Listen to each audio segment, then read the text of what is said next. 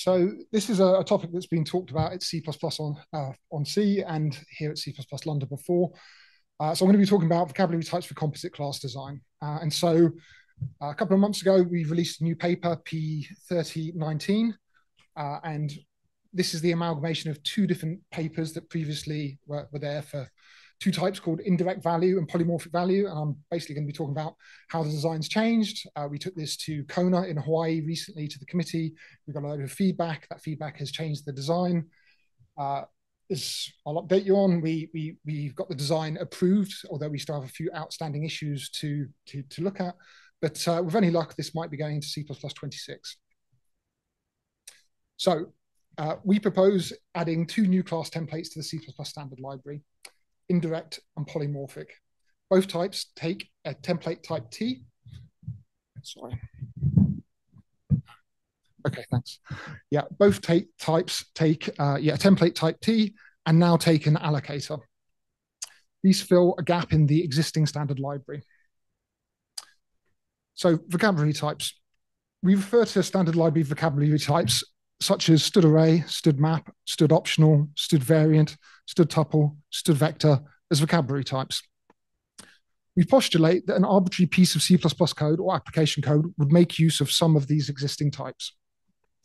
Standardizing vocabulary types is important as it allows different libraries to easily interop with users to build applications. The standard library contains other non-vocabulary types to do specific jobs such as interacting with file systems, formatting text for output, or dealing with concurrency. We probably want to standardize both types. So composite classes. We define composite classes as a class with other class instances as members. Vocabulary types can be used to express common idioms. So if we want to express an instance of an object, we just have a T. If we want a nullable instance of an object, we have a std optional of T. An instance of one of a closed set of types of the set TS is a std variant of the set of TS. One instance of each of a closed set of types, TS, is a std tuple. N instances of a type is a std array of type T with n instances. Variable count multiple instances of type T is a std vector of T. Unique variable count instances of a type are std set of T. Key accessed instances of a type T is std map of key of std T. So special member functions. The compiler can generate special member functions. Each special member function can be compiler generated if it's supported by all component objects. So some of you, hopefully everyone here is aware of the rule of zero. Whenever we're building classes, we always want to be trying to encourage the rule of zero. That is, if our classes implement all of the compiler-generated special member functions, we get all of our compiler-generated special member functions for free, and we tend to get things like strong exception safety guarantees and all of these kind of good things for free without having to implement them. Const propagation. The compiler will only allow const qualified member functions to be called on components when they're accessed through the const access path. We call this const propagation. Standard library vocabulary types provide const qualified and non-const qualified overloads of accessors to owned objects to enforce const propagation. So the kind of canonical example is std vector and its access operator. There's a const and a non-const version of that function. If your vector is const and you call it, you'll get the const version of that function. You can't modify the variable in that array. If you have a non-const reference to it and you go through that path, you can then modify the underlying type. So requirements for vocabulary types. Composite classes built with vocabulary types should be composable. We want const to propagate, and the compiler can generate all the special member functions where they're defined for an own T. So we get the rule of zero. These requirements make working with C++ easier. Classes should do the business logic or resource management. It should never do both. So we can combine vocabulary types to express combined idioms. So if we wanted to express a variable count multiple nullable instances of type T, we could have a std vector of std optional of std T. If you wanted a key accessed instance of one of a closed set of types, we could have std map of key of a std variant of a set of types. So incomplete types. We may want to compose or contain an instance of an incomplete type, either directly or through use of existing vocabulary types. Incomplete types support is needed for defining recursive data structures, supporting open set polymorphism, and for hiding implementation details. Incomplete types are supported by storing the object of an incomplete type outside of the composite type.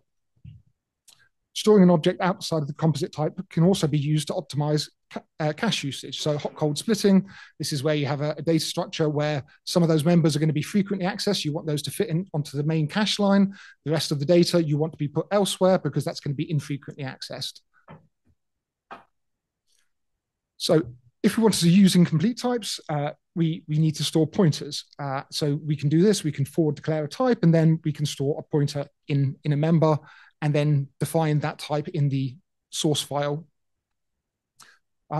Unfortunately, pointers are a poor fit as we need to implement all the special member functions. We need to manually check const qualification of methods because const does not propagate from a pointer. I'll say that again.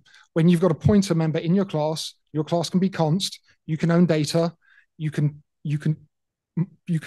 call member functions that are not const. We see that as a bug in the language. Unique pointers are a little bit better. We do not need to implement move construction or move assignment or destruction. The compiler will implicitly delete the copy constructor and the copy assignment operator. Either the composite is non-copyable, or we implement the copy constructor and the copy movements assignment operators ourselves. Of course, this does mean if we want things like strong exception safety guarantees, we have to be very careful about how we do that. Const does not propagate through std unique pointer.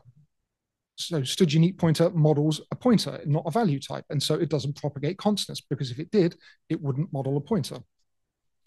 Const does not propagate through std unique pointer. We must manually check const qualified members for correctness. So that's a very subtle source of bugs. Shared pointers do not model the right thing either. The compiler-generated copy constructor and assignment operator will give rise to multiple composite objects that share the same object. So if you use a shared pointer, you copy it, you now have the reference counter of 2. They both point to the same underlying object. One of them modifies it. The other instance has a modified pointer to that data. Const does not propagate through shared pointer. Again, it models a pointer, not a value type. So const does not propagate through shared pointer. We must manually check for const qualified members for correctness. So unique pointers are a little better. We do not need to implement, oh, hang on, that's the wrong way, sorry. Okay, so let's try the same thing with const t for shared pointer. So this time, we get the compiler-generated copy and assignment operators. This gives rise to multiple objects. Now, neither instance can modify that through, because it's got const applied to it. That object is const. You've got 2 objects pointing to it. That might be fine if you only need to read the data. But that doesn't work as soon as you need to modify the data in one of those classes. We cannot call non-const qualified members functions through the pointer now. Part of our composite is immutable. So we're proposing 2 new vocabulary types, indirect and polymorphic. Indirect models an instance of an object of an incomplete type of T, and polymorphic models an instance of an object from an open set derived from a base type T. Any composite vocabulary type needs resource ownership, it needs destruction and move, it needs deep copies, it needs const propagation. Both of the proposed types, indirect and polymorphic, need indirectly allocated object storage. So let's look at something a bit more complicated. Let's look at a composite using unique pointer. If we create foo, and foo has 2 members, bar A and B, this behaves like foo that contains 2 pointers. Okay, we free up the memory, but fundamentally, it's modeling this. It's modeling a type containing 2 pointers. Whereas if you use indirect, what you get is you get a type that models a struct containing 2 types. So here we have foo with an indirect of bar A and an indirect bar B.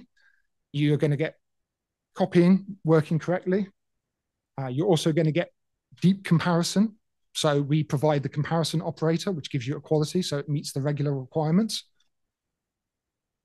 You get const propagation, you get copy semantics rather than move-only semantics, and you get allocator support. So let's talk about allocator support for a minute.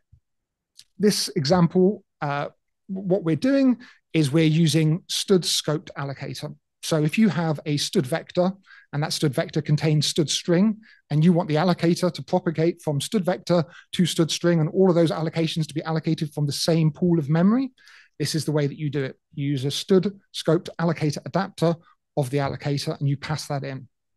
Now, in this example, what we're doing is we're modeling a situation where we want to use, we're using boost interprocess. So we're using a shared segment of memory between two processes. Boost interprocess provides an allocator. That allocator allocates shared memories of shared segment of memory.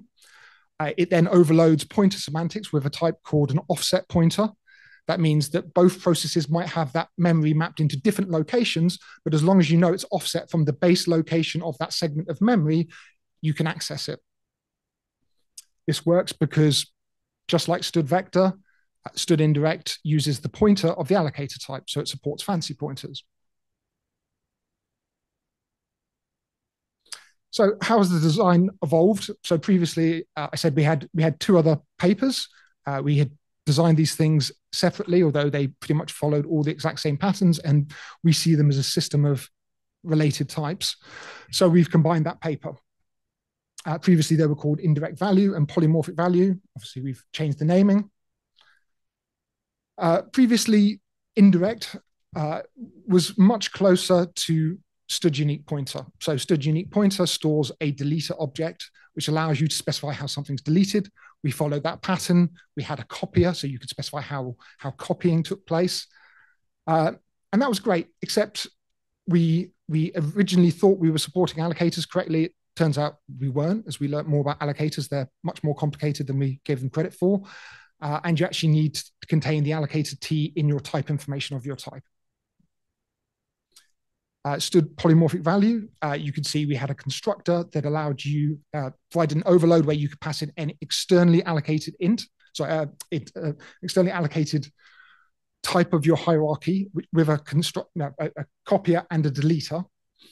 That was very contentious. So this got discussed at the library evolution working group. People felt that was very dangerous because we didn't know the types were related. We had to do a dynamic type check, and so we've deleted that. That's no longer supported. So if you want a type created in this hierarchy, it has to be created directly in a polymorphic. You can't take an external type and put it in. You have to put it in a polymorphic, and you have to keep it in a polymorphic as you pass it around. So as I mentioned, now the allocator is part of the type information that's required to get allocators working correctly. But you can think of these types as a container of one. So other significant design changes. So previously, the last iteration of the paper, we modeled these more like pointers. There was a null state. We didn't want to allocate memory all over the place. We thought we wanted you to control that. And then what we found is that means, well, what does a std optional of a std indirect mean in that case? You've got a double null state. It doesn't make sense. Actually, the right way to model these things is to model the null state through a std optional of a std indirect or a std optional of a std polymorphic. There is no null state, so we require that your types are default constructible, or in the case of polymorphic, if you're creating a derived type, that you must pass in the information to instantiate that type correctly at the point that it's created. But it means that these types will always hold a value, except for one corner case, the moved from state. So we'll come back to that in a little more detail in a minute. Another change that was mentioned at the library evolution working group is that all constructors should be explicit. So we're probably all familiar with the fact that you mark constructors taking in one parameter as explicit, but ever since C++11, you can apply to any constructor the explicit keyword. If you think about the case where you provide squiggly brackets at the end of a function, it's an initializer list that could be instantiating that type. And by saying explicit, you're saying, I want you to put indirect there because you're doing memory allocation. We don't want memory allocation happening all over the place without you being explicit about it. And that's particularly important when it comes to generic code and you've done something for some other type, suddenly you put an indirect there, and now you're allocating in a place that you didn't realize you were allocating. We've provided additional constructors now to support allocators. We've also provided deduction guides. So ever since C++17, we've had deduction guides. Now you can say a std indirect of and pass in the values to construct it. You don't have to be explicit about saying the type. The compiler will do that deduction for you. And finally, the comparison operators return auto, although I should have corrected that because actually we've had some discussion around this. I'll come back to that in a minute and we'll talk a bit more about that. But just for the current status on this is the design has now been approved by LEWG. So there's still two remaining issues, one of which is the comparison operator. So returning auto means that whatever your underlying type does for its comparison operators, we forward those types. That doesn't always make sense. We'll look at that in a second in a bit more detail. And then finally, the preconditions is a move from state. So just like std variant has a function called valueless by exception. So, you know, the one way that a variant can get into an invalid state is it throws an exception and suddenly it has no type in it. You have this function so you can call that and you can check if it's in a valid state or not. Well, when you move from an object, because you're swapping the contents of a newly constructed object in, we haven't done initialization. We were forced with a choice that we either have to do a new and move this newly allocated object into the right-hand side, which breaks the no exception guarantee on the move constructor, which is not something that you want to do because lots of optimizations in the STL rely on that. We have had to favor providing a method on the class that is called valueless by move. So now if you have an object that's moved from, it can get into this state where it's invalid to use. Internally, it just sets the pointer to null, and you can check this. There's been a lot of contention around the design because we effectively said the way we wanted to handle this was if you had a move from object, we didn't think you should do anything with that again. But lots of people, and Lou pointed out, hang on, there's loads of STL algorithms like random shuffle and things like that, which do expect to be able to do this and would suddenly blow up if we did this. Whether that's something you actually think you're going to do with this or not, I think is debatable. I think after some discussion, we're beginning to err on the side of we'll do some extra work in making sure that that never does blow up. We remove the preconditions. That means there's a small slowdown because you have to do a bit of extra work, but it means that these types are safer. And then finally, coming back to the auto, this led to a big discussion about how every type in the standard should be regular, that lots of containers and algorithms rely on this. So we had made this effectively forward what the underlying type did. And so one of the members of LUG did a survey on GitHub and looked at as many usages of these operators as they could find, and they found there was 5 main categories of these types. File array-like containers, where they do element-wise operations. SIM types, where you would want to return a mask object. Returning comparison, which it wasn't really clear what they were doing in a lot of the cases. Expression templates, that's where you want to have objects representing representing expressions, and monotype style APIs. But largely, most of these other cases accounted for about 5% of usage in publicly visible code. Obviously, we don't know what people are doing in their companies, and there might be other data points that we don't have. But I think, again, following discussion, we're beginning to come down on the side of just support returning bool, not auto. That means your type is std regular. That means, in a way, if we forward comparison operators and we just do whatever the underlying type does, why don't we do this for all other operations? Why don't we do it for plus and minus and every single operation you can think of? It seems reasonable to restrict these to just the minimum subset that the standard library requires. So just a brief overview about how the proposal pipeline works is you write a paper, you send it to a group, lots of national bodies will look at it and give you feedback.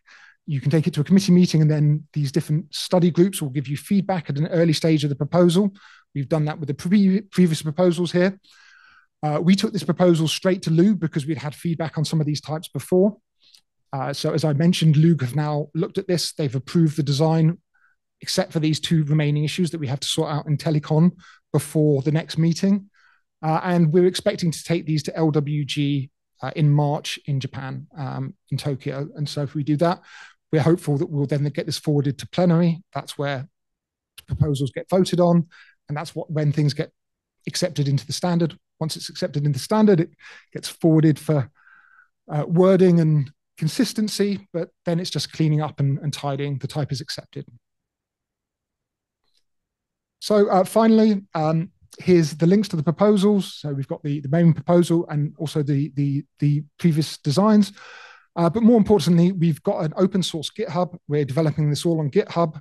We've got lots of we've had developers from GCC and Clang get involved in giving us input at this early stage, which has been phenomenal.